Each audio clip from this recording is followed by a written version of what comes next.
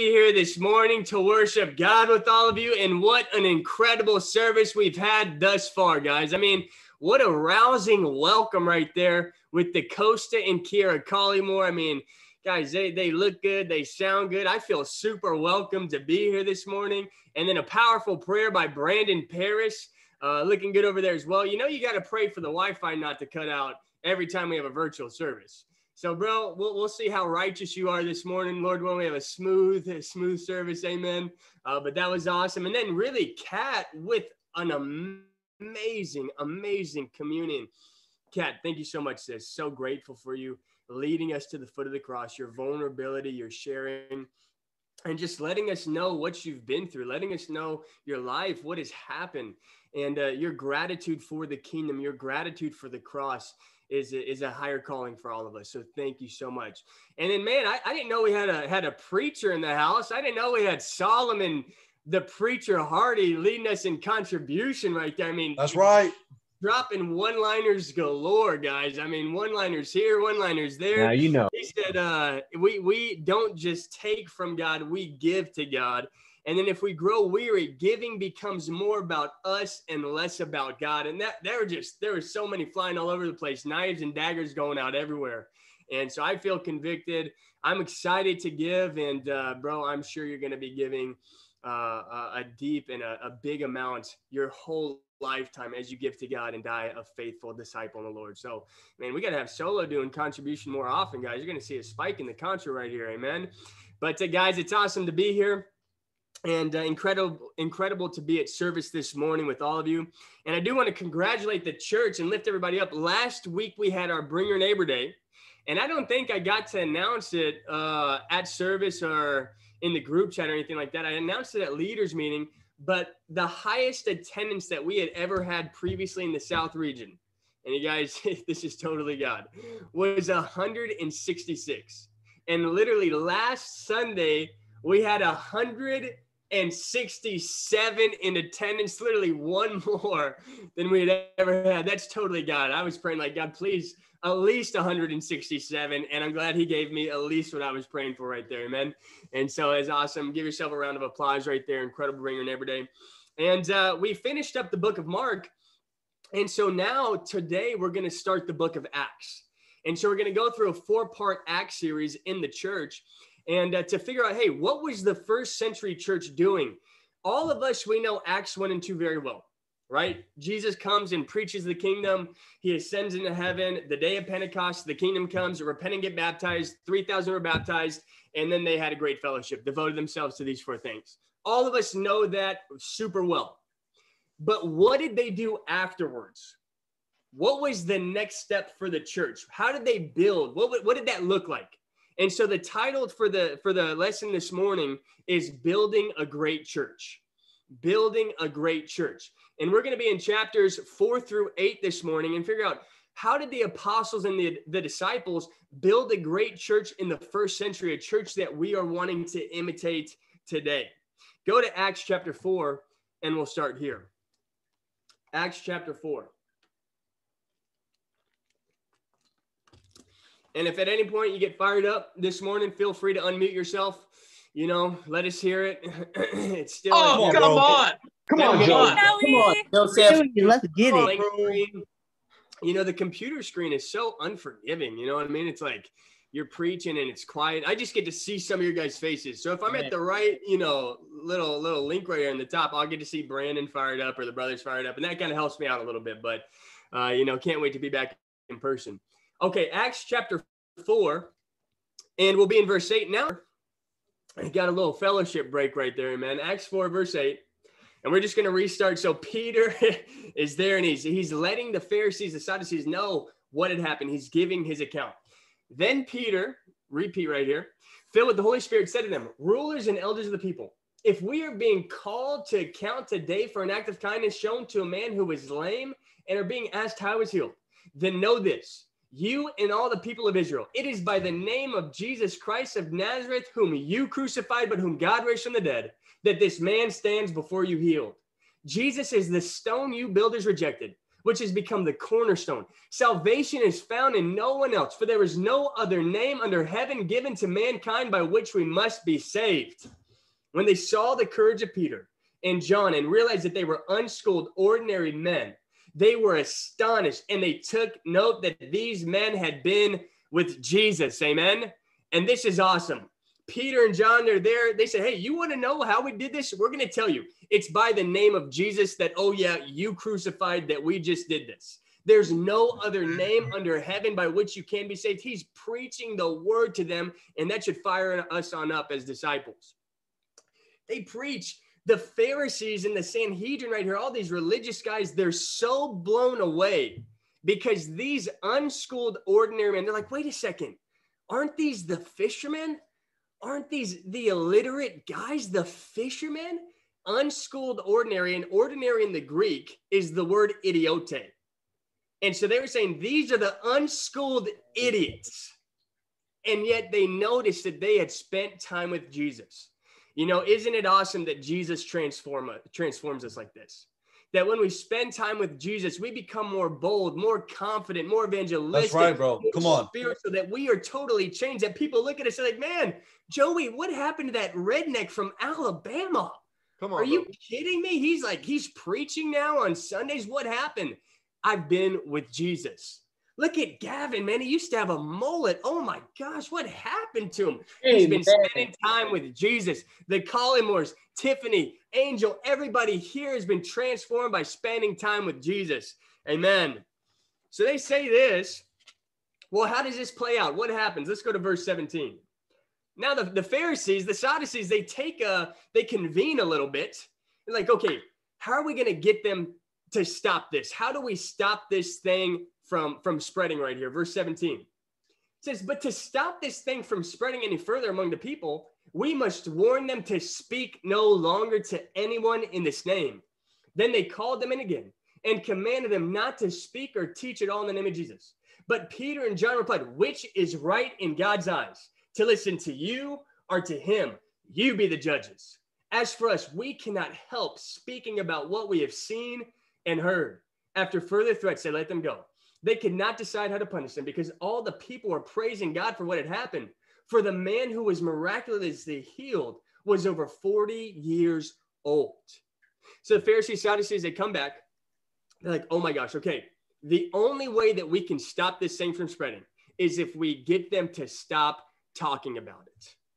We don't have to change what they believe. We don't have to change their fellowship. We don't have to change their unity. The only way, and what we need to do, is to get them to stop talking about it. And yet, what does Peter and John say? They say, hey, we're not going to listen to you. We're going to listen to God, and we're going to preach the word. You know, guys, it's the same for us. It's the same for us. All persecution is from Satan. And so what is Satan's plan? If he can get us to stop opening up our mouths about Jesus, he can stop the gospel from spreading. Wow. He doesn't have to affect our unity. He doesn't even have to change our belief.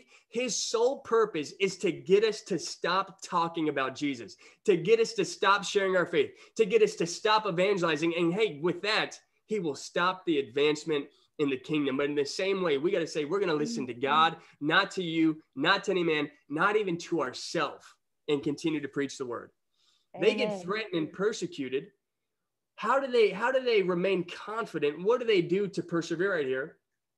Verse 23 says, on their release, Peter and John went back to their own people and reported all that the chief priests and the elders had said to them. When they heard this, they raised their voices together in prayer to God. Sovereign Lord, they said, you made the heavens and the earth and the sea and everything in them. You spoke by the Holy Spirit through the mouth of your servant, our father David. Why do the nations rage and the peoples plot in vain? The kings of the earth rise up and the rulers band together against the Lord and against his anointed one. Indeed, Herod and Pontius Pilate met together with the Gentiles and the people of Israel in the city to conspire against your holy servant Jesus, whom you anointed. They did what your power and your will had decided beforehand should happen. Now, Lord, consider their threats and enable your servants to speak your word with great boldness. Stretch out your hand to heal and perform signs and wonders through the name of your holy servant, Jesus. After they prayed, the place where they were meeting was shaken, and they were all filled with the Holy Spirit and spoke the word of God boldly. So they get persecuted. And then they get threatened. They're like, hey, don't speak in this name anymore. And this was a very viable threat because they had just seen Jesus crucified on the cross. So this wasn't like, yeah, these guys are just bluffing right here. It's like, no, they just hung Jesus on the cross and killed him. And this could happen to us as well. And yet they go, they're like, man, this is what's happening, guys. We're getting threats and we're getting persecuted. What do we got to do?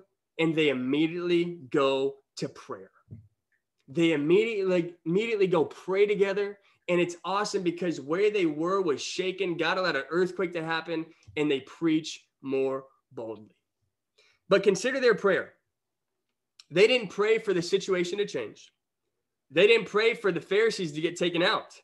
They didn't pray for the obstacles to be moved. They prayed for boldness and to be enabled to do the work of the Lord. They were perseverant and prayerful. If we want to build a great church, guys, if we want to imitate the first century church, we've got to be perseverant and prayerful. And that's our first point this morning. Perseverant and prayerful.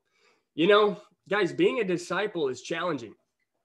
Being a disciple is tough, man. We go through hard weeks. We go through hard days. We go through hard hours. I mean, it's challenging at times, even here in Cat's Communion and fighting for faith. You know, all of us fight for faith on a daily basis.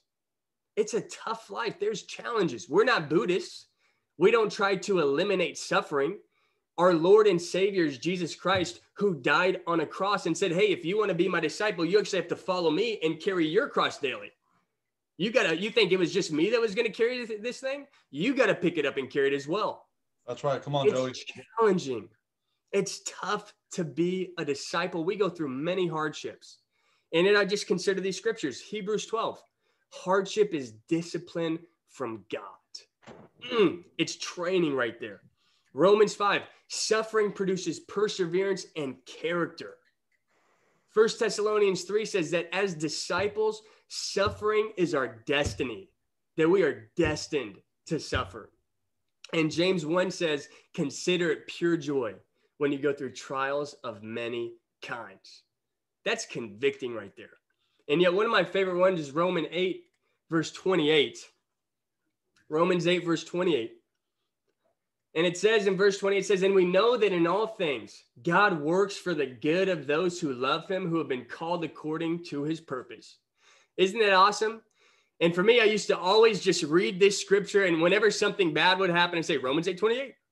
Babe, Romans 8:28 right there.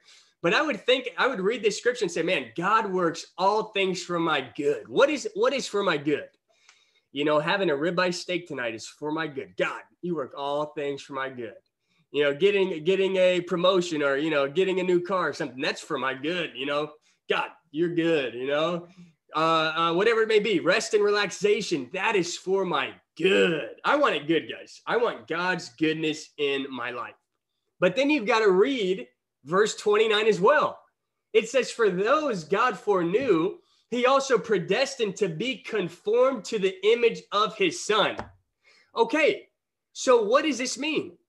God works all things for our good to be more like Christ. Right?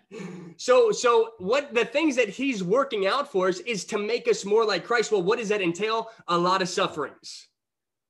So it's not that you know, these ribeyes and stuff, they're not good, but what's the best thing for us? It's to suffer to be more like Christ. Oh my gosh.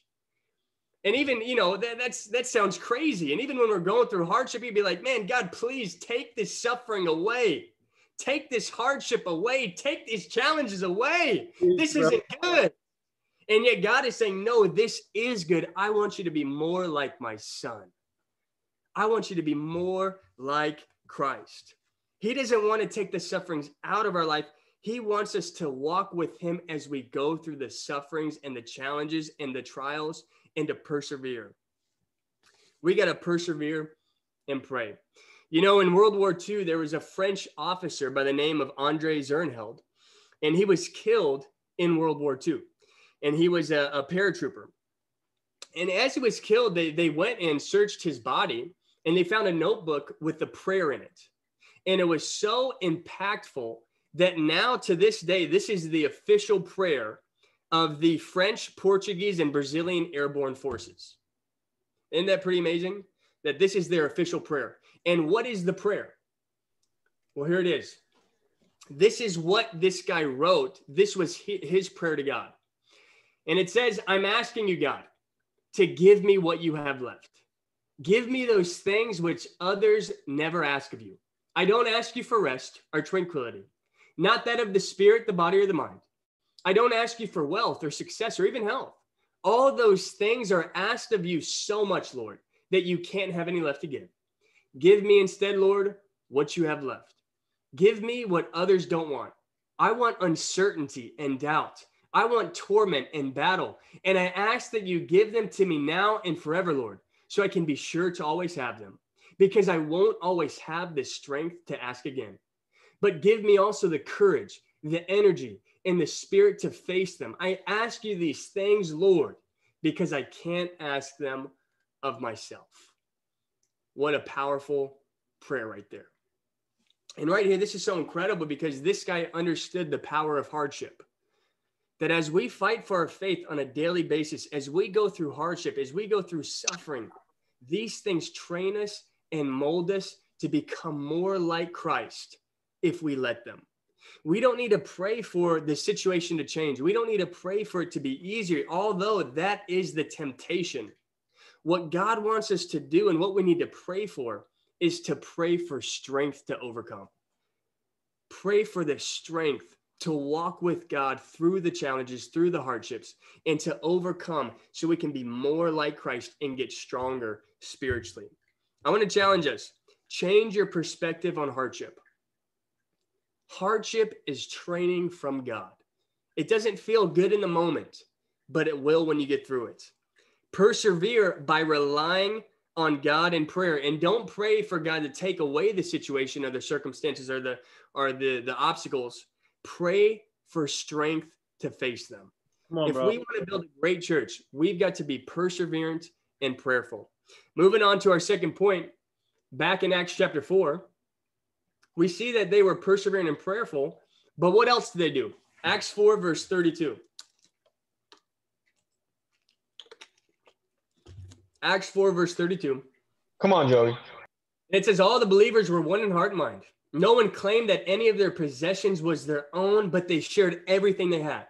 With great power, the apostles continued to testify to the resurrection of the Lord Jesus. And God's grace was so powerfully at work in them all that there were no needy persons among them. For from time to time, those who owned land or houses sold them, brought the money from the sales, and put it at the apostles' feet, and it was distributed to anyone who had need.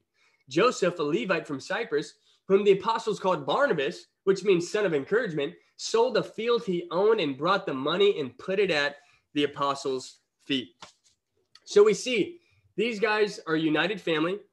And now the church was probably a little more than 10,000.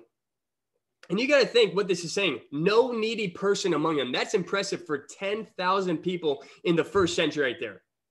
And how is there no needy person? Well, it says God's grace was working amongst them by what?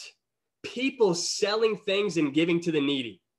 Not just anything, but selling their houses, selling fields, selling lands to give to the needy disciples. And their hearts, they were generous givers. And the second point this morning is generous givers. If we want to build a great church, we have got to have hearts to give to God, to give to his people. We've got to be generous givers. And it even talks about Barnabas. This is the first time that he's mentioned. And what is he doing? He's selling his land and giving it to the disciples. We see the generous givers right here, but what is the opposite of this? What's the opposite of a generous giver? Go to chapter 5, one chapter over right there, in verse 1. Come on, bro. Now a man named Ananias, together with his wife Sapphira, also sold a piece of property. With his wife's full knowledge, he kept back part of the money for himself, but brought the rest and put it at the apostles' feet. Then Peter said, Ananias, how is it that Satan has so filled your heart that you have lied to the Holy Spirit and have kept for yourself some of the money you received for the land?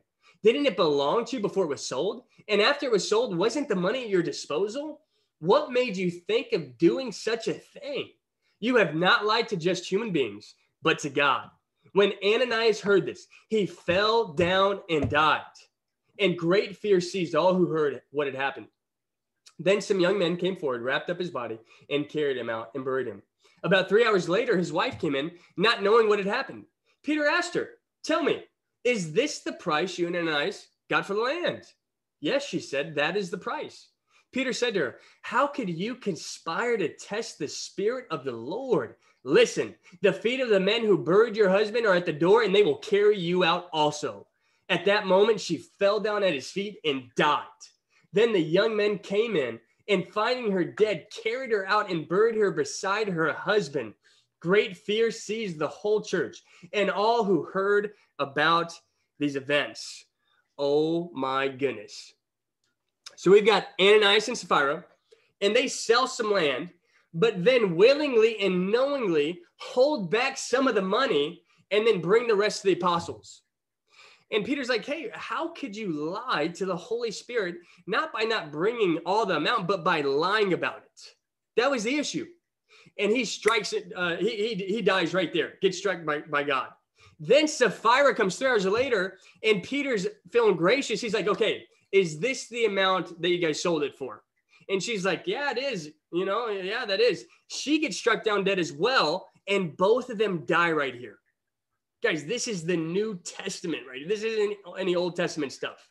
This is some New Testament stuff. What's the point? God takes giving seriously.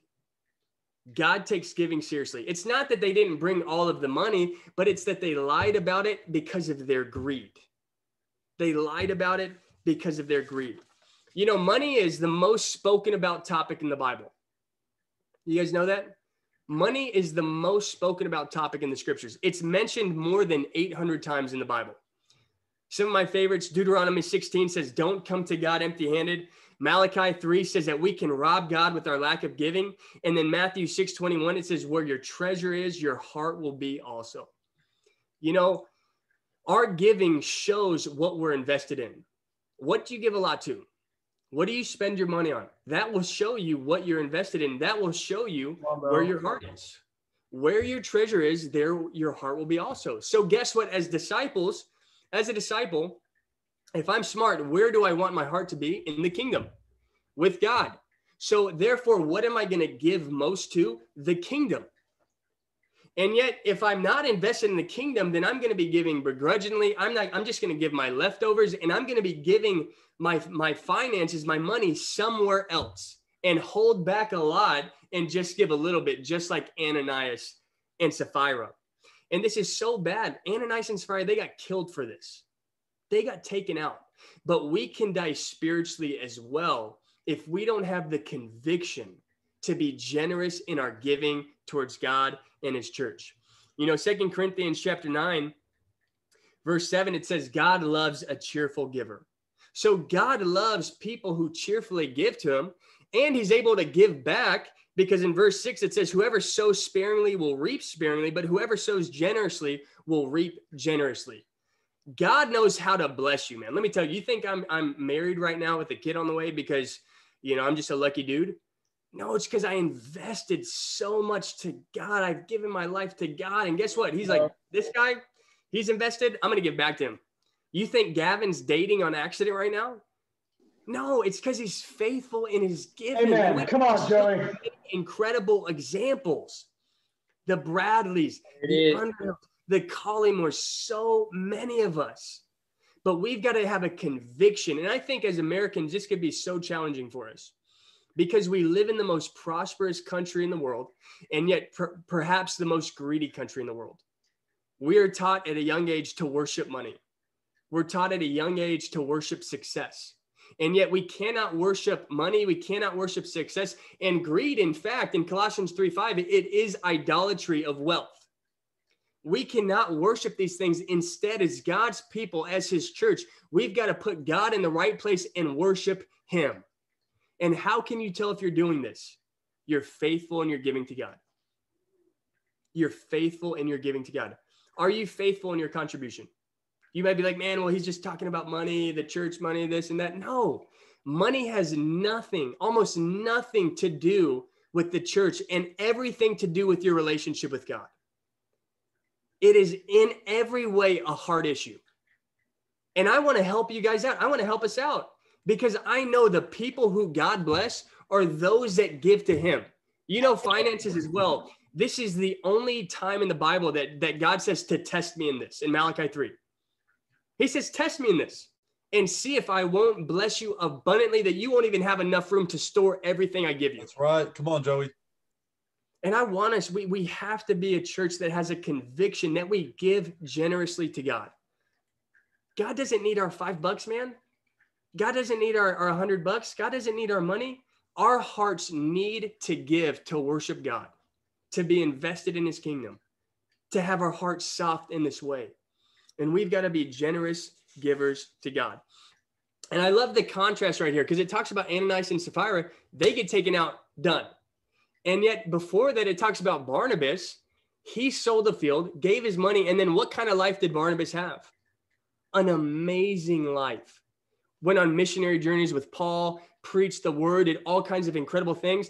And God was able to use him because of his heart to worship God and not to get tied up in the finances, the money, all of that. You know, when I think of generous givers and I think of some people who've had awesome lives for God, I think of Lance and Connie Underhill. I just think of the Underhills. Have given up so much, have sacrificed so much, have sold so many things, literally houses and boats and all these different things to move to Portland, to join the new movement, to come down here to LA. And they sacrifice again and again and again. And look at how God has blessed them. Look at how God has blessed their life. They've got a son and daughter in the ministry, Evangelist and Women's Ministry Leader, leading Minneapolis, Minnesota. They've got another son and daughter, Joseph and Magnolia, here with us in the South region, missionaries all over the world. They're in the Crown of Thorns Council. They've traveled the world. They're shepherds in the region. They've done so many incredible things. Why? Because of their hearts to give to God. We will never be able to outgive God. God will always be able to give us more if we'll just give to him first. God being able to use us starts with our heart. And I want to challenge all of us. Let's be generous givers. Let's be generous givers. Be faithful in your contribution and be faithful in your missions. Amen. Coming in for a landing right here. Acts chapter 6. So they're generous givers. We see what's going on in the church right here. We see what happens when you're not, amen, struck down by God right there. Acts chapter 6. And right here in verse 1, it says, in those days when the number of disciples was increasing, so the church was growing, disciples were being made. The Hellenistic Jews among them complained against the Hebraic Jews because their widows were being overlooked in the daily distribution of food. So the 12 gathered all the disciples together and said, it would not be right for us to neglect the ministry of the word of God in order to wait on tables. Brothers and sisters, choose 7 men from among you who are known to be full of the Spirit and wisdom. We will turn this responsibility over to them and we'll give our attention to prayer and the ministry of the word. So the church grows. And now when the church grows, there's some shenanigans that pop up. And so there's these shenanigans and it's taking away the apostles' time to focus on that instead of prayer and ministry of the word. And they say, hey, this is not right. We need to delegate and raise up leaders. And it's awesome, all the leaders we have here in the South region. So they delegate. This pleases everybody. And what happens as a result? Verse 7, so the word of God spread. The numbers of disciples in Jerusalem increased rapidly, and a large number of priests became obedient to the faith. So now the church is not just growing, but it's growing rapidly. There's rapid baptisms. There's rapid advancement. There's rapid growth because of the delegating and the focus on prayer and ministry of the word. Well, one of the guys, Stephen, he eventually gets persecuted and he actually gets martyred. He actually gets killed. And we're going to jump over to chapter 8 right now. In chapter 8, verse 1, and see what happens because Stephen got killed. It says, and Saul approved of their killing him. Talking about Stephen. On that day, a great persecution broke out against the church in Jerusalem, and all except the apostles were scattered throughout Judea and Samaria. Godly men buried Stephen and mourned deeply for him. But Saul began to destroy the church. Going from house to house, he dragged off both men and women and put them in prison. Those who had been scattered preached the word wherever they went. So there's persecution. Imagine the church here in the South that literally only me and Karen are left, and all of everybody else goes all around LA. That's what happened. Jerusalem, the apostles are there, and then all the disciples get scattered to the surrounding areas. And yet it says that they preach wherever they go. And so what had happened is that now all these churches were popping up all over the place. Disciples were getting baptized all over the place. And instead of just a church in Jerusalem, the church started to grow and to spread geographically as well. It's pretty incredible, right? But I'm sure this could have been a very discouraging situation. One of your brothers just died, got martyred, and yet they didn't give in to discouragement. They preached wherever they went. You know, our third and final point is simply everywhere we go. Everywhere we go. We've got to preach the word. We've got to share faith everywhere we go. And when I think about this, I'm just reminded of the 42 faithful missionaries coming down to LA from Portland years ago. And from 42 sold out disciples preaching the word everywhere they went. We now have a church that's over 8,000 disciples in over 110 churches on every populated continent of the world. Woo! Come on. 42 disciples sharing everywhere they went. Amen. It's incredible. And yet, guys, the job is not done. We have 14 churches we're planning this next year. We have countries and nations we need to get to. We have a world that we need to win for Christ. And how is this going to happen? By us preaching everywhere we go and sharing everywhere we go. You know, this just reminds me of the song, Can't Keep It to Myself. Can't keep it to myself. No, I can't keep it to myself. I said I wasn't going to talk about it, but I can't keep it to myself. This is faith right there, amen? But this is who we are. We can't keep it to ourselves. What God has done for us, how he saved us, what we have in the kingdom, the grace that we have, we cannot keep it to ourselves. We've got to share it. And it reminds me of the scripture in Jeremiah chapter 20, verse 8 and 9. It says, whenever I speak, I cry out, proclaiming violence and destruction. So the word of the Lord has brought me insult and reproach all day long. I'm getting persecuted. This is tough to preach the word. Verse 9, but if I say, I will not mention his word or speak anymore in his name, his word is in my heart like a fire shut up in my bones. I am weary of holding it in. Indeed, I cannot. And in the same way of Jeremiah right here, it was the same in the first century church. It's the same with us. The word of God is a fire in our bones. We cannot hold it in. We just cannot do it. We've got to share it everywhere that we go. We cannot keep it to ourselves. And that's the charge. That's the final challenge, is to share everywhere you go. This week, as we go out to stores, as we go out to parks, as we go out wherever we may go, to our works, I want to challenge all of us. Share your faith everywhere you go. Everywhere you go, a gas station, a grocery store, wherever it may be. Share everywhere you go. You know, in closing, guys, we're going to build a great church in the South. We already have a great church in the South, but we want to imitate everything the first century church did. What is it going to take? Perseverance and prayer. We've got to rely on God and persevere through our hardships so that we can grow into who he wants us to be. We've got to be generous givers. Guys, we cannot worship money. We cannot worship success. We need to worship God and give him all that we have. And we need to share everywhere we go. And by doing this, we will have a great church. I love you guys, and to God be all the glory. Come on, Joey. Come on, bro.